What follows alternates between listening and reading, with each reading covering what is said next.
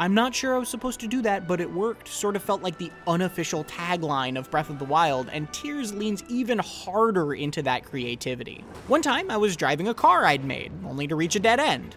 But instead of abandoning my creation, I channeled my inner Doc Brown and turned it into a flying car so I could drive right over a canyon. Where we're going, we don't need roads. This might sound silly, but that simple act was honestly one of the most rewarding gaming moments I've had in a long time.